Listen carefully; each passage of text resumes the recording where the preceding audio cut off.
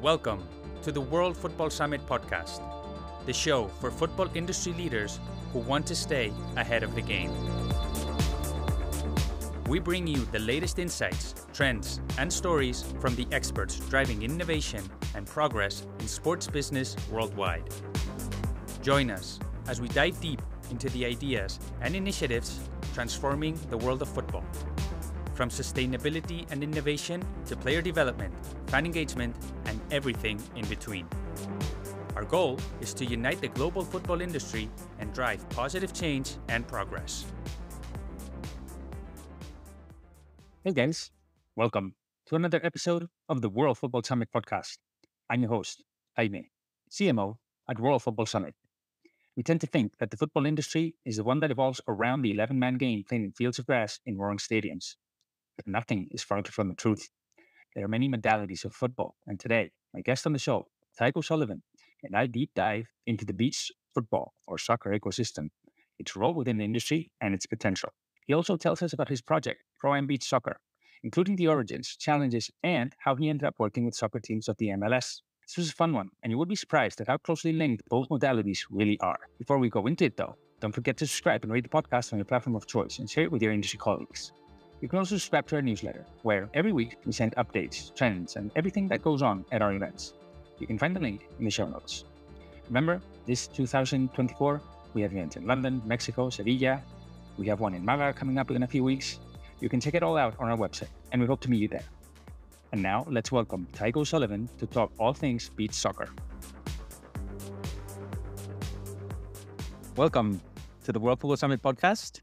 It's great to have you here. I think people are going to be pleasantly surprised because, I was mentioning in the intro how usually people don't understand beach soccer as part of the football ecosystem. But I think they're in, as I said, in for a surprise. There's so many things that link with each other, and excited to have you here. So welcome.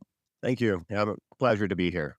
So before we go into, as I said, this conversation, I was wondering if you can briefly introduce yourself. And I always like to ask my guests, why did you decide to pursue a career in football or related to football? Sure. Well, my name is Tighe O'Sullivan. I am the proprietor of Pro-Am Beach Soccer. Soccer has been sort of something that has been in my DNA since an early age. I was part of the first sort of generation of players that came out of our failed World Cup bid, which Mexico took, which had the creation of the NASL with Pele and Beckenbauer. And so in the 1970s, there was a big push for youth soccer in the US. I started at the age of 6, and at the age of 18, I was one of the first paid coaches in my community. And then along came the 94 World Cup and visions, future developments, and my entrepreneurial, zest, you might say, just sort of pushed me in that direction since I was already, making a fairly good living as a paid soccer coach. And that just kind of transformed itself into other business entities. All right. And well, before those business entities, I did want to ask you a little bit about beach soccer, because I want to understand, and I want the audience to understand, the current state, the potential, the importance it has worldwide. So I don't know if you can kind of give us a brief outline.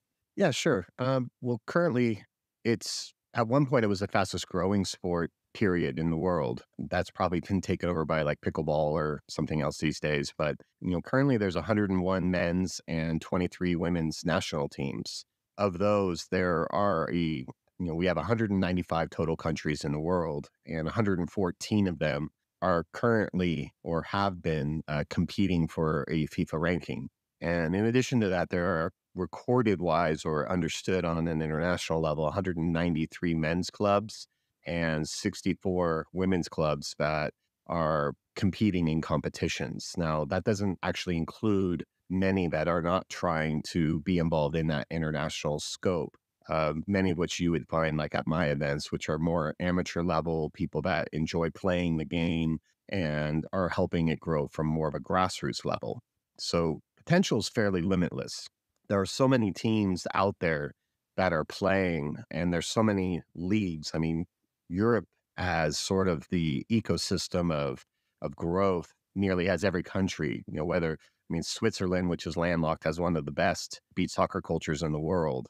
Ukraine was a European champion. So it's not, as Cantona once said, it's not about the beach, it's about the sand. And at this point, there are so many people playing the game, even at the professional level, let alone the amateur and youth levels, that there really are not enough competitions for them to be able to participate. So that's sort of where we've come in with our organization, trying to fill that gap. And going on from that, I mean, it is sort of like the perfect game for this new generation of younger adults. The X-Gens and the millennials are perennially known for having, the short attention span. With beach soccer, rattling off a shot on goal every 30 seconds, an average of 9 goals per game, no tie games. I mean, someone who may not like soccer or football, I should be knowing my audience right now and not Americanize or bastardize it by calling it soccer in some ways, but, that can't watch a game for 90 minutes can fall in love with beach soccer, and had that at the 2017 World Cup in Bahamas. I saw it firsthand, where a gentleman from Trinidad Tobago was sitting next to me and just was talking about how he didn't enjoy, watching football. And then at one point during the match, he disappeared. And when I found him later, he was like, "I'm sorry I left you, but there was so much going on. I was missing it. I had to go up to the screens and watch the replays. It was so amazing." So that was sort of one of those opportunities where it really kind of galvanized the idea that this is a game that can be enjoyed by so many. And in addition to that, it's perfect for TV broadcasting, OTT platforms, where it's natural for commercialism in the fact that it has 3 periods that are 12 minutes each, with 2-minute periods in between for those much needed commercials. You're able to compete or complete this game within an hour of a TV time slot in many cases. Now, if there's overtime and penalties and such, then that's where some of the complications may arise. But there's always post editing and things like that to make it work. So just in general, I mean, from a standpoint, to go back to your question, the game is growing. It's growing very fast. It's everywhere around the world, whether you're talking the professional leagues in Japan or Brazil or all across Europe. The potential's already there, and the thing that's lacking is that sort of commercial push to get it in front of fans' eyes. Probably what you're missing is distribution. Huh? Yeah, very much so. And that's more readily available now with OTT platforms. I mean, it's just really a situation of cart before the horse. You need to have those corporate partnerships to be able to pay for the crew to film it from multiple angles, to be able to then sell it to the OTTs. I mean, the OTTs are all starving for content. This is content that would be just devoured, to be perfectly honest. Yeah, but I mean, if you think about it, the essence of sport, as you said, I think it's interesting for new generations, which is something that the industry as a whole is wondering how to connect with that. And you said it, no, this is a very dynamic sport. It has a high dose of quote unquote spectacular moves. And even if you don't like football or soccer, you mentioned that before. I mean, at the end of the day, to me, the name doesn't really matter. To me, what is undeniable is that the soccer ball or the football is always the same. And that's what unites us. I agree. We'll be referring to the term in conditioning here, either football or soccer.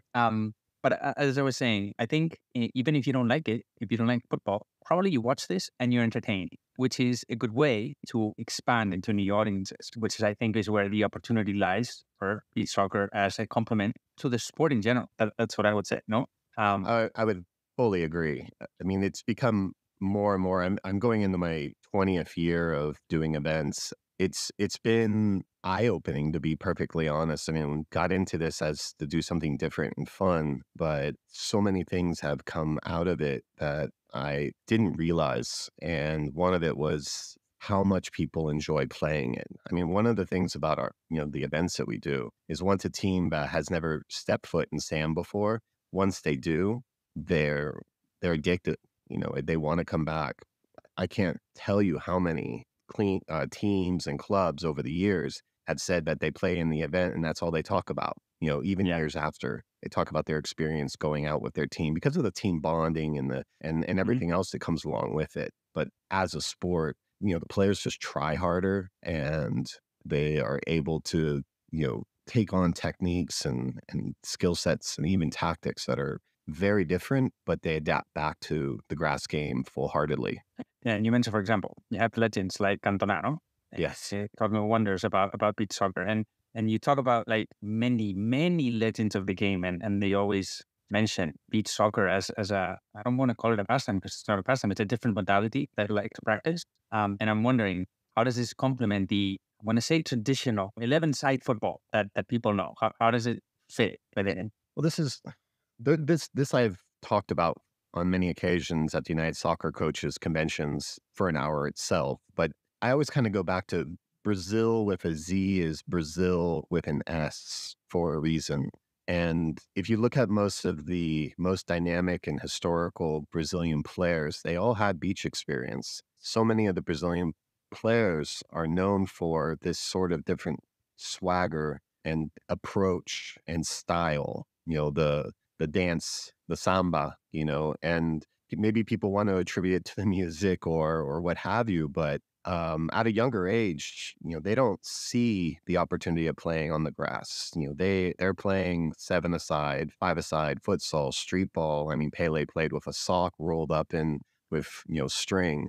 And the one place that they were always able to play was also the beach. Anytime that you have a chance to manipulate the ball, it's going to improve your game. And I think there's a gentleman, his name is Ko Ishikawa.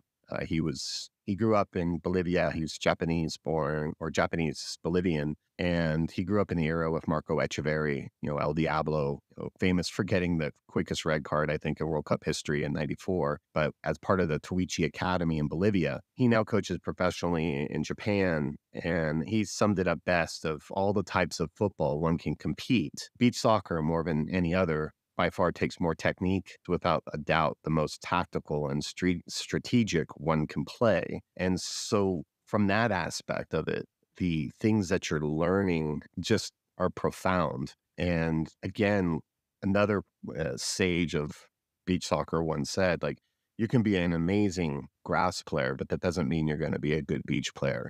But if you're an amazing beach player, it's going to translate to you being an incredibly skilled grass player.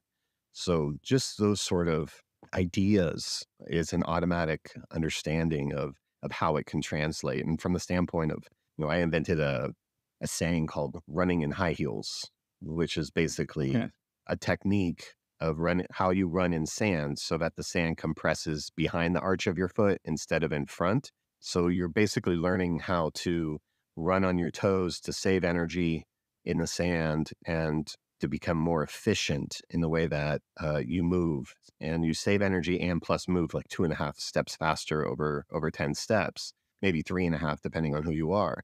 But that technique also puts you in a situation when you go back to the hard surface that you naturally rise to your toes. So all of the plyometrics that people are doing, trying to get young players to move to their toes, all the time spent without the ball is, we've had this as soccer coaches conversations for decades, all this time lost because we don't have a ball at our feet. Well, with beach soccer, you always have it. You're working on building those twitch muscles, everything from your ankle to your calves and to your knees, giving you stronger ligaments and really building a better base of not only endurance, but in strength, but stability for your body to be able to compete as well. So I'm thinking, this, and I'm probably sure that professional football teams on the traditional, modality know this. Do you know, so the audience can understand about how football clubs like, Bayern Munich, Real Madrid, Barcelona, how are all these clubs using beach soccer into their quote unquote training regimes? Sure. Well, I mean, you can find it. Like, I mean, if you go to YouTube or you do a basic search for Real Madrid and sand or Barcelona and sand or even Bayern, I mean, there are videos and everything basically showcasing it. I mean, from my standpoint, my experience first seeing sand use was at Real Madrid. I took kids to their summer campus from 1999 to 2008, and that started on the old the old Real Madrid city near Plaza Castilla. And eventually, during that period of time, Valdepedas was built. And alongside the main training field, and this was before I even got into beach soccer, they had a beach field and a football court. Now, Roberto Carlos and Ronaldo were there at the time, and I'm sure there was some influence and understanding and discussions with the Brazilians that had been, going through Real Madrid for some time. But I mean, if you look at it, during Christian Bale's time at Real Madrid, I mean, we saw him working in sand almost as much as on the field because he was recovering from some injury. And that being said, I mean, if you remember the bike kick in the Champions League final, you think he learned that on that hard, cold, wet surfaces of Wales or even at Tottenham in England? Of course he did it. Come on. Yeah, right. It's like, let's land on concrete or a muddy puddle. I mean, that it's not a reality that he did that, but he was spending so much time on sand. And if we remember who gave him that lofted ball that he finished. Oh, Tighe, come on. You just debunked the myth a little bit for me. Yeah, I know. It was Marcelo, the Brazilian. Just kidding. Yeah, I know. I mean, but you could tell, I mean, from the naked eye for myself looking at that, it was like, okay, well, we know that he was on sand all the time already. So what are you going to do if you're on sand and you're kind of playing around with a soccer ball? You're going to do beach soccer stuff, and a bike kick is paramount to the beach soccer game. And suddenly this oversized kind of, obviously athletic specimen that is awkward, you would think, in the air, suddenly hits one of the biggest goals in Champions League's history. And it goes on from there. I mean, Bayern Munich's former physical trainer, Francesco Mauri, he stated that sand was a tremendous focus in their schedule. And I mean, this was during a period of time where they were winning championship after championship. And I believe it was also when they won a treble. He went on to kind of describe how it helped in preventing injuries, shortening recovery times from injuries, treating chronic injuries, the strength training that was way more complete than working in a gym because it wasn't isolating muscles as weight machines and weights do, but giving a kind of a complete workout, the heart rising faster. I mean, anaerobic power and the aerobic power, anaerobic workouts. I mean, the list goes on to talk about working on balance, both with the ball and without, and improving coordination. I mean, it was all of these things. It's not rocket science. I mean, I've had debates with many people that are high up in the traditional hard surface of grass, our beloved 11-a-side game. And they at first don't see it, but I've never lost the debate, because you just can't fight logic, simple logic, and in addition, even going further, Barcelona is well chronicled in their usage for coming back from injuries. You can just do a quick search and find photos of Iniesta, Messi, Suarez, Vidal, Piqué, and many others, using the sand to recover from their injuries and to get back on the field quicker because of the lack of impact of the soft surface compared to what they would do if they were trying to recover in a hard surface. Tighe, what I like most about all this conversation we just had is the passion that you have for the sport and how much you believe in it as a complement to the traditional modality, if you would, no? For the 11-side played on grass modality, which kind of leads me to discuss a little bit about you and your project, Pro Beach Soccer, no? So I was wondering if you could, tell us what inspired you to launch the project, and more importantly, what gap does it fill? Why does the industry need a project like Pro Beach Soccer? Sure. Well, if you hadn't understood, I mean, I started as a grass coach. I've been coaching all levels from, the youngest youth of 3-year-olds to amateur men's, been doing it for over 35 years. And originally I got into beach soccer because some people approached me with an idea. At the time, many people were asking me to do different sorts of entrepreneurial business things with me. And I would always ask, put something in writing so that I can evaluate it. Nobody ever does that, for the most part. So this was an opportunity where someone came to me with an idea. They put it in writing.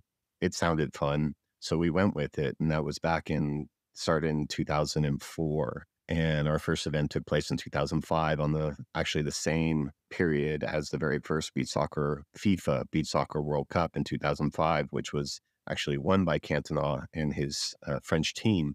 But as I was doing this, I had the honor of being asked to be involved with the U.S. men's national team. I had the proper licensing to be able to coach at that level, although I didn't really have the experience of coaching beach soccer. I had a platform that at that time gave the opportunity of several players in my community to actually go and play with the U.S. men's national team at the same time that I was able to be part of it as an assistant coach. So since 2006, when that began, very short after our first event, I've had a hand in probably over 20 players who are playing either on the men's U.S. national team or the women's national team, which just formed recently, and then many, many others who have had a look to see if they could make it. Originally, that was sort of my direction because I didn't really think about what became more of my direction was it being really from the beginning about the grassroots.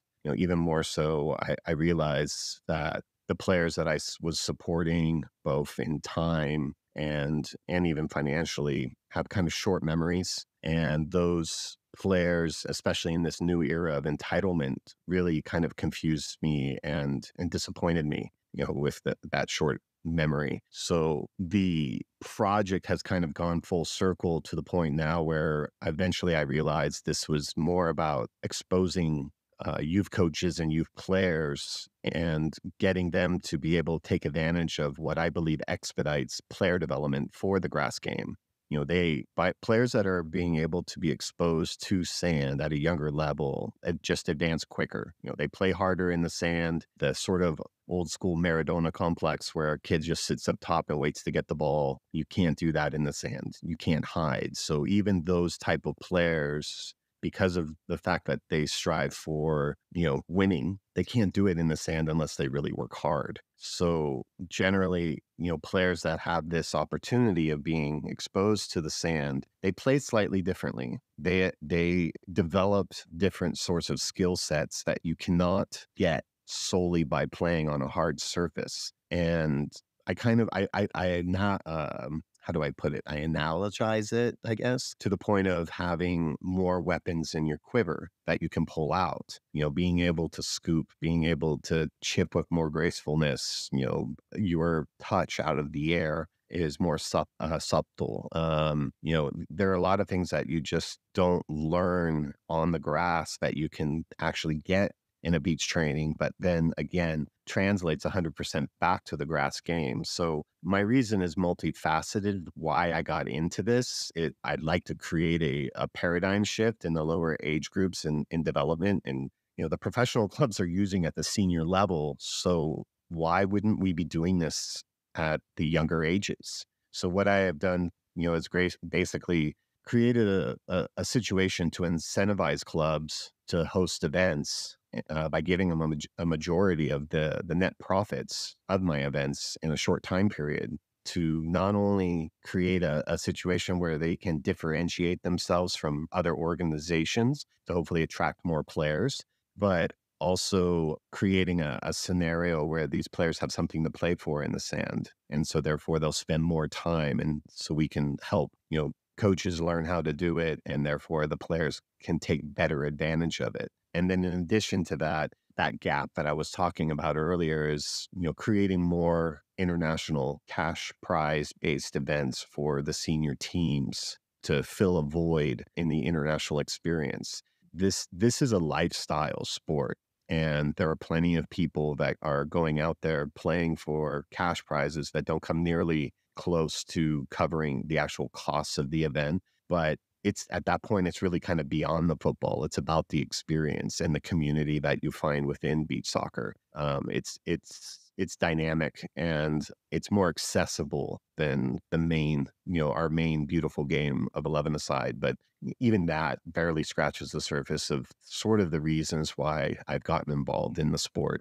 Yeah, I think it's good enough. And I like it, it's dynamic, just like the sport itself. So, you're kind of like following the ethos of the sport. It's good to see. I'm wondering, I don't know if you can describe a little bit, just, briefly. You don't have to go into any numbers, just for the people to understand how the sport business model works. Sure. So back in, I say back in the day, I mean, let's call it 10 years ago, or maybe a little bit more, because the pandemic kind of screws up my calculations in time. You could build an event and teams would show up.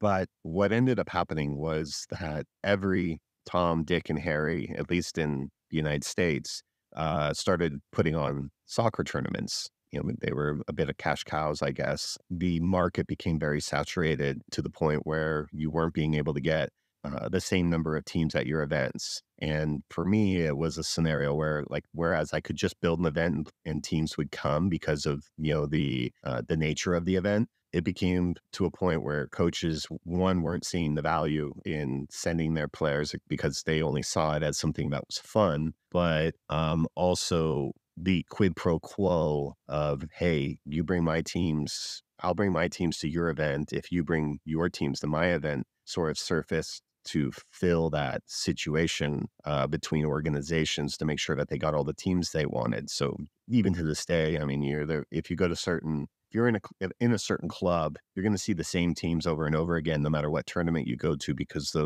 that system of quid pro quo is in place. So during the pandemic, when, I had already come to realize that previously, I had to kind of reinvent what we were doing. And I was correct in doing so, because as we came out of the pandemic, most of these grass coaches, and I do call many of them dinosaurs because they can't see the forest through the trees. They had the idea that, we just lost 3 years. We need to spend more time on the grass, and we need to get our, development back on track. And I was just sort of sitting there going, well, there's empirical scientific evidence clearly stating that you can exercise in sand and get 1.5 times greater aerobic performance and 2.5 times anaerobic performance. I mean, it's literally the most efficient way to get fit. And from the standpoint of technical ability, you're talking about hitting balls off an uneven surface, and most of the game being played in the air if it's played correctly. And, in the US, we had a fascination with Barcelona with the tiki-taka, and to the point where recently I had the realization with my men's team that many of them had never even played in a 4-4-2 and didn't even know how to play a 4-4-2 because everything had shifted to the 4-3-3. And, with that in mind, you just had this sort of, well, at least I had an awareness that, they weren't being able to understand that they could catch up to those losses if they had put their players in the sand immediately, because of the fact that, again, sand expedites player development. But in regards to the business model, which was really the question here, during that pandemic, I created a paradigm shift in the way that we approached it. I was looking to scale faster. I wanted, being able to do events previously, they were growing slower. So I decided to give away a large portion, over 50% of the net profit over a period of years, to the club to incentivize them to create a new event where they would be able to make money for their organization, and then offer the organization how to coach those players and teach their coaches how to teach their players, so that it becomes something that they, again, can aspire to do during the year. We've also now created, in particularly in Texas, this will be the first year, but it's going to grow, where there'll be a series of events over a short period of time in different cities where they can travel and actually do a circuit of beach soccer tournaments. So it creates almost a summer program where before there was none. There was, nobody does anything in the summer, whether you're in Europe or whether you're in the US, that's the time period where burnt out coaches take their rest. But from the standpoint of development, the players and their parents are still looking for something to do. So this is the opportunity for our organization to spread the game wider and quicker, to fully develop possible national championship, which we last did in 2019 and are hoping to bring back in November this year. But from the biggest standpoint, it's creating a paradigm shift where it goes from grass to futsal, then usually back to grass again, and now we'll have beach.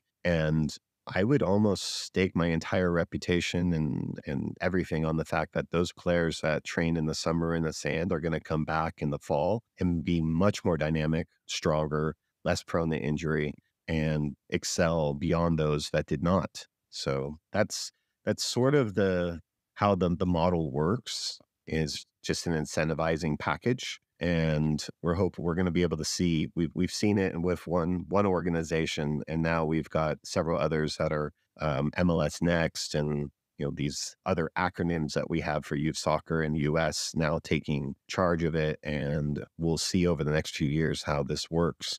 Yeah. It's a bold statement there, about the players coming back in the wall and saying, and they're going to be better. Just to respect your time, because, I don't want to take too much of your time, but you could highlight maybe just like one challenge and one opportunity, one that you have faced while building this from the ground up. Sure. I know it's difficult because this is like a puzzle. This is like isolated, never happens, but you just highlight one. I think, from the standpoint of challenges, is the things that you find anytime in business. You've got the unappreciative people, you've got the thieves, you've got the copycats, you've got the naysayers, plenty of bad actors out there, people at the end of the day who tell you what you want to hear rather than what you need to hear. These are all fairly common things. I don't want to put anyone finger on pointing out, but they all happen, and you've got to fight them, because in your own mind, I think the biggest challenge is believing in the crusade or the direction that you're going, because many times it'll manifest itself in maybe some aspects of imposter syndrome, or whatever else it might be. But these things pass, time, experience, what doesn't kill you makes you stronger. So I wouldn't say that there's been any one challenge that has significantly hindered me, but there have definitely been things that have slowed me down. From a standpoint of opportunities, that's also something that's been so plentiful. All the great friends that I've made within the community, the mentors that have helped shape my mind, and obviously, the honor of being able to represent my country on the sideline, even though I wasn't nearly as experienced as I am now. The job I would do now would be 1,000 times better than what I was doing then, but just being able to have the platform for so many of the players to be able to then go on to represent our country is something that I feel very honored to have been involved with and continue to with those that pass through, and very grateful for. Not only that, the impact that you've created in the community, I think is also remarkable. And you haven't highlighted yet.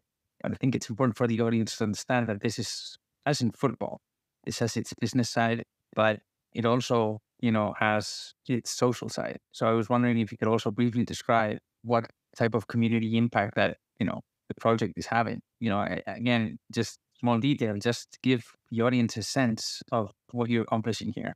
Sure. From an economic standpoint, every event that we do, from a tourism standpoint, raises the bar for a city. As an example, the place we started, which was Santa Cruz, California, which actually now happens to be one of the biggest producing cities of U.S. men's national team players since the early 2000s. We had an average of 160 teams from 2010 to 2019. Conservatively, we brought in $2.75 million for a 2-day, 1-weekend event. It's in the tourism industry. They call it heads in beds. Getting those heads in the beds to create the tax revenues for the cities to be able to grow and operate and create more services. So each event that we do has that sort of impact that helps create programming of a variety of sorts as it goes into their general funds. In addition to, our partnership program is the easiest way to answer the question, but by providing, an opportunity for a club to financially gain from it and expose kids to it, to have this different approach. These events can make a sizable 5-figure income for a club. And not only that, then improve their player development and overall success as an organization. We believe that beach soccer helps with the burnout as well. Like so many players, especially in the United States, they get to a certain age and, they're tired of the competition. They're tired of the traveling. This game is, as it was reported by FIFA at some point, this is the celebration of the beautiful game. It's not just the beautiful game, but it's the celebration of it because of the exorbitant, acrobatic bike kicks and strikes out of the air. And in addition, we obviously, as an organization, we never deny a team or club, that's financially strapped. We will find a way of being able to get them to play in our events as long as they can kind of go through the vetting process and not trying to take advantage of us, which also happens on a pretty wide scale. So we develop very close relationships with these clubs and these organizations, and in general, the international community is very much attainable, and it's an amazing group of people, all across the board. Mm-hmm. I'm wondering, we were discussing about how different professional football clubs have embraced beach soccer as a methodology to train their players. Have you been able to approach or work with MLS teams, just out of curiosity, or any other league? Well, we've talked to some of the professional leagues about developing, beach soccer leagues to complement their own 11-a-side. We haven't quite got there yet. But when it comes to MLS, the Kansas City Sporting Organization is the only one that I know of that, utilizes sand in really any capacity. Now, my knowledge of MLS, I sadly have to say, is not as good as, let's say, La Liga, even though I'm from the US. Obviously, everyone knows that we're becoming stronger by, annually, I guess. But Kansas City actually has a beach soccer field at their training facility, and I'm of keen knowledge that their head coach is a believer in it. For my influence, where I'm from, it's the San Jose Earthquakes. They've had some academy youth teams compete in our events with success, but again, it was only something that was for fun. They mostly utilize us as a marketing opportunity to promote their 11-a-side games and things like that. So no, I mean, MLS, they haven't bought into the what everybody else is doing on a successful level, as far as I know. Now, take it with a grain of salt. I could be wrong, but I have not been able to find anything through my research. And is working with them part of the goals that you have for the project, or put it another way, what are the ambitions that you have for the project? Very briefly again, what I need, because I guess you have many. Yeah, I mean, that's an open-ended question that I'll try and keep simple, but it would be great to work with MLS organizations, or even getting them to work with others that are within our community. Whereas I was a kid that grew up as a 6-year-old and never really had a truly good professional coach until I was 17. And then as an 18-year-old, I was better than pretty much all the coaches I had as a youth. That transition's happening now, even with beach soccer, where the younger generation is now becoming coaches. So there are a lot more opportunities of finding people that know how to teach the sport. And many of them may have more influence or connections, or, it's not always what you know, but it's who you know and the impression you make on them. So these individuals may have even more of an impact on these MLS organizations. It would be great to see them buying into the logic, let's just say. It's not rocket science. But for ourselves, we're right now mostly focused domestically on the post-pandemic partnership model that we just spoke about. But at the same time, the eye is always on the international. My background is international business. I've been to nearly 50 countries, and I've now been to 6 World Cups, 6 World Cups and 4 World Cup finals. I mean, it's just sort of like something that I've been passionate about doing. And so the idea for the long-term ambition is, on the global scale, is bringing the OTT and the broadcast back. Like, in Spain, you would maybe remember this in the early 2000s. Teledeporte used to do, beach soccer and showcase it. And the stadiums were always full and electric. I remember full energy. Yeah. Yeah. That was kind of like what they called, like, what was it? ESPN Ocho, or these other alternative sports stations that are giving you sort of regional sports. Those are more plentiful now than they were in the early 2000s, and they're all starving for content, and we're just not providing it. And so I'd like to be able to be part of that sort of reinventing renaissance, you might say, and bringing beach soccer back to more of a worldwide audience through streaming live matches, and having them be able to be watched by a wider audience, because it has more appeal even now than it would have in the early 2000s for a player that can't, or for a fan, or even a non-fan of football, who can't sit through 90 minutes. We're talking about an hour where you're going to see bike kick after sidewinder, after volley, after, so many shots that are just going to be tantalizing to, the occasional passerby that will get sucked into the sport. So I want to be part of what makes this game more accessible and more widely watched. And by producing these international events like the one we'll be doing this year in September in Puerto Rico, we'll give people the opportunity of not only participating in the event from a wider stance, because not many of the international clubs have an opportunity to play against teams around the world. They mostly are regionalized in Europe or South America, but it also let the world see it. I'm wondering, in today's world, every sport uses technology some way or the other. It's unavoidable. And one of the, I guess, things that surprised me most when we spoke preparing for this conversation is how you guys are using digital mapping and augmented reality, which to me, at least, it was surprising. So I was wondering if you could share a little bit, I know there's, again, so many details. It's an open-ended question that probably would do for a podcast episode in itself. But if you could just give the audience kind of like a brief description of how you guys are using these type of technologies to enhance the experience. Sure. Well, my intern, Agusti, that introduced us, loves your podcast from the standpoint that this is all about business. The thing about what we do, one of the most dynamic things, besides putting on events that bring millions of dollars to communities, using technology that can very well create a paradigm shift in the way that sponsors and partnerships interact with spectators and those sponsors. So back in 2015, one of our partners that creates lines for us called Porta Fields. It's an elastic line that we use for all of our lining of beach soccer events, came to me and asked me about beta testing an app for events.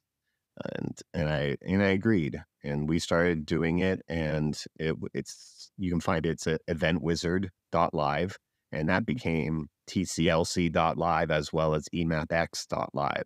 Over time, we developed it to the point of 4 years that we started using it exclusively for our events full time, essentially making our events paperless and also more sustainable, because we've always been, I'm from California, where our mindset is sustainability and green and trying to use less resources. And, after going through many of the kinks, we found an opportunity to provide that from a sporting level for any sport, tournaments and events. And then the pandemic hit, and it kind of was good and bad. It basically stopped us from continuing to expose the technology that we were working on, but it allowed us to really focus on it during the downtime. And following the pandemic, I started going back to my sports conferences, which I go to about, 6 or 7 a year. And we have every sport and every aspect of tourism, CBBs and everything. And, we share ideas and we network and we try and figure out what best practices are.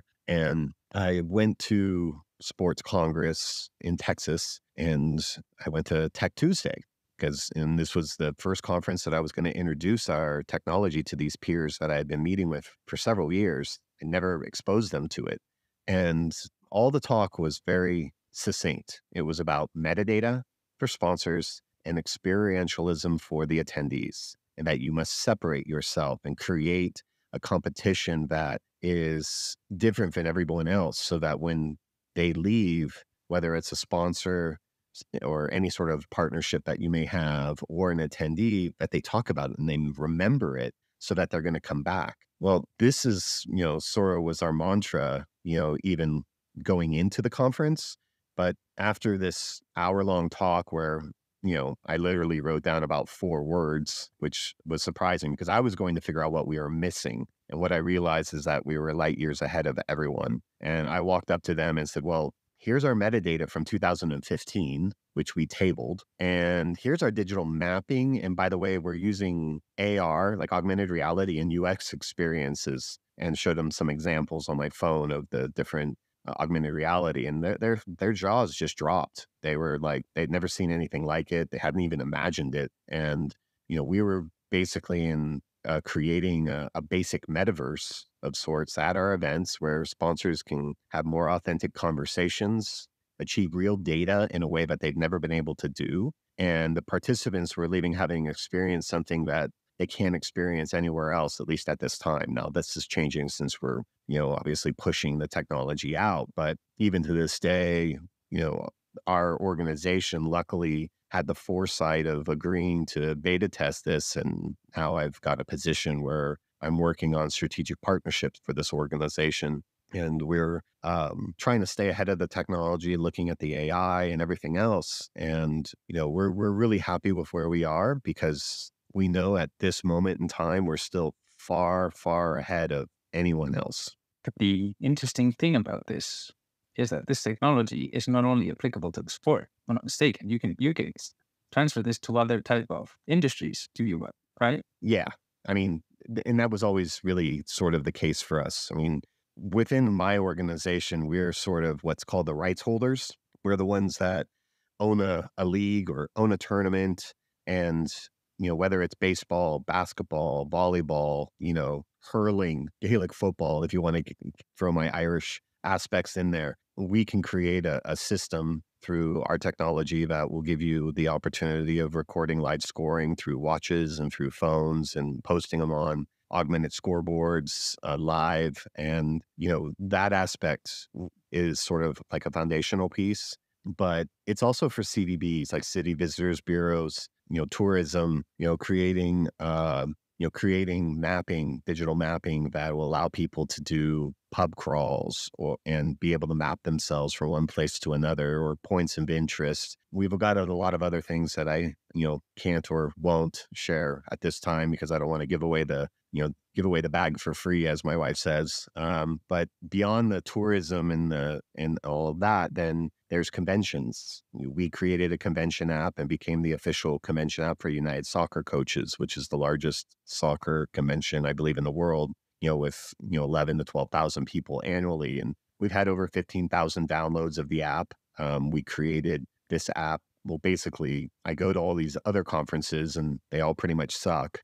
For the most part, not all of them, but many of them. And I took all the best pieces and we developed those pieces and put all the best into ours, and then had some things like adding a few features that you won't find at conventions that create more opportunities for the convention actually to make more money. And then beyond the conventions, there's, stadiums and arenas and multi-sport complexes. We've developed ideas and haven't moved on all of them yet, but about digitizing the stadiums and creating a user experience when fans show up that they can prepare beforehand to find the bathroom, find where to buy that craft beer compared to a Cruz Campo, let's say. And beyond that, it's kind of limitless. I am a believer of you can think it, you can make it happen. But generally, we've focused on the tourism of the CVBs, the city visitors bureaus and tourism boards, the conventions, stadiums, arenas, multi-sport complexes, and the right holders, those leagues, no matter what they are. Interesting. Thank you for that, Tighe. I know we're running out of time, but I think there's one question that I need to ask you as a fan of the game. And you could choose an all-time 5-man lineup or a pro soccer player or of pro soccer players to play a league soccer game. Who would you choose? Yeah. Now, these are pro players, not beach players, because I was trying to figure out which one you were choosing on that. I'm thinking about the traditional or the 11-man-a-side modality. Okay. So you could pick 5 players in history and say, I'm going to put you guys together and I'm going to put you to compete in beach soccer. Okay. Well, I would first of all choose Cantona, the big man. Having met him and seeing his size as someone as a target and as a hero to the sport, in the way that he's helped it grow, not just through his swagger and his words and his antagonism, but just in general, like I said in the beginning of this podcast, Cantona it's not about the beach, it's about the sand because it's accessible to everyone. As a huge fan of it, I would be disheartened not to choose him. In addition, I would choose Ronaldinho based on a theory that, futsal grew in the US when YouTube became mainstream and you could find Ronaldinho's videos of him playing futsal as a youth. But many of those skills that he displayed that separated him from the other futsal players were actually beach technique. And he's a huge, huge sand fan, has a foot volley court in his backyard. So from a dynamicism of his ability to do so, especially in his prime, he would be perfect. Romario, who I believe was a Golden Boot in '94 World Cup. No, he was second. I have to correct myself. My historic knowledge failed me there for a second. But Romario played on the Brazilian national team. Another huge football-y guy, would be very impactful to my starting five. Currently, it would be Ederson, the goalkeeper from Man City. I would take another Brazilian. There's a pattern forming here. Yeah. And then finally, not necessarily. I mean, he had the chance to play and did play professionally, but he ended up going the route of beach. Would be Amarelli from Spain, who was by far my most favorite player to coach against and to watch. Mhm. I scouted the Spain team during the 2007 World Cup and watched their training sessions to figure out what we could do against them. And just watching Amarelli train, and he was the one that really brought the bike kick to a new level. So that would be my five: Cantona, Ronaldinho, Romario, and Edison and Amarelli. If they ever did a movie like Space Jam, but adapted to beach soccer, I think this would be a great, casting and lineup to stop the aliens. No, Fantastic. And to your point, I think the top scorer in the '94 World Cup, Stoichkov was up there. I don't know if it was top, It was Stoichkov, I'm pretty sure. and there was also Selenko, I would say, but I don't know if he ended up there. I don't know. I don't remember. Well, that's why I was at that game. Oh, really? Yeah, I was at that game, and that's a big asterisk because you got to take into account that, the goalkeeper for Cameroon, I mean, that was he scored 5 goals in the game, and the goalkeeper for Cameroon quit. There was that's a whole nother podcast story, but that's a podcast series or show about kind of, anyway. Yeah, that game was played in our home stadium, and I found out a lot of stories about that in afterwards. We had a friend that was taking around the delegation, and it's not a story for here and now, but it's very interesting and sad. I'm going to give it a thought to a second podcast about stories from the World Cup. And I want to thank you so much, because this has been just like this a fun conversation overall. I've enjoyed it so much. I'm pretty sure the audience has as well. But I'm wondering, before we go, are there any last words, any messages that you want to share with the audience? Anything that we haven't discussed that you want to? Yeah, I just want to actually go back to one of the things that you had mentioned earlier about, our ambitions. I think the biggest thing was I was lucky enough to go to the Qatar World Cup in 2022. And part of the reason I went was to see the kind of technology that they had. I wanted to kind of do a measuring stick and seeing what was being used. I had figured that there was going to be no expense, not taken to bring this idealistic experientialism to the World Cup. And I wanted to see everything tech. And now, outside of the game AR experience, in stadium experience, which my phone, no matter what I did, never got it to work with my iPhone 11. I can't speak to that. What I realize is that, what we're doing as an organization was far more advanced than what even the World Cup had in 2022. So going back to that ambition thing that you were talking about, we'd like to see our technology being used as an opportunity to create a better World Cup experience and a better Olympic experience, and create a fandom where we can create interests and points of interest for them to go to, and almost not necessarily control the pathways, but incentivize people to have a better experience when they're not in match play. And, the thing about that on the tech side is sort of a dream, but for the beach soccer, it's a great place for partnerships. The fan base takes it more personally. There's a psychological ownership. The players are much more available for the fans and the VIPs. It's a very strong connection that, where there are meaningful memories being created. And again, with Puerto Rico coming, we're working with Discover Puerto Rico and the actual Puerto Rican FA, which is utilizing this event to kick off their beach soccer as a nation, is something that we're looking forward to sharing with the world. And obviously, I'll invite anybody out there that wants to have a stake in it, the opportunity, and or just a discussion, because beach soccer is something that's incredible, and it's only going to get better. In a way, it reminds me a little bit to women's football when you say that, players are more accessible, fans, they're really engaged. I think it's the connection it can create with the audience is higher. These are similar dynamics you see in women's football. So, I mean, anybody out there, I would just, encourage them to follow along and see where the sport goes. And then obviously projects like yours ride that way, movement, and hopefully, So anyway, Tighe, Evelyn, thank you so much. This has been fun. Hopefully we'll bring you back. You can tell us a lot more about the sport, about your project, about everything that you guys are up to. And hopefully, yeah, this will be. I mean, it's been a true pleasure. I really appreciate the opportunity to talk about this passion of mine, both on the beach soccer and the tech side. So anytime, I look forward to our next opportunity to have the gift of gab be shared amongst us. We will, and of course, we need to thank ROC for this, for setting this conversation up. We need to remember him, and hopefully he listened to the end. Let's see, let's test it, and and we'll speak soon. All right. Fantastic. Thank you so much. Have a good day.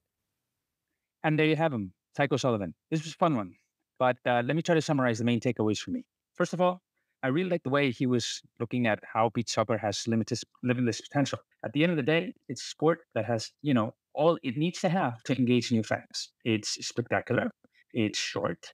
It doesn't have, it's very dynamic at the end of the day, which is what the fan of today really, really wants. But then when you think about it, the legends of the game are the first that are actually embracing and talking wonders about the sport. Look at Erin Cantona, Ronaldinho. I mean, and hey, even clubs like Real Madrid, like Bayern, like FC Barcelona, they're all incorporating beach soccer into their training regimes. So again, you should look at how it links with the entire ecosystem. All right. But then I also like the way he was talking about the different challenges of growing a business around this sport. It's not easy, but at the end of the day, football does need these new modalities to flourish and to, between all of us, grow the game of football, regardless of whether you play in a beach, you play in a stadium, wherever. At the end of the day, football is football, and we all need it to use it as a common language.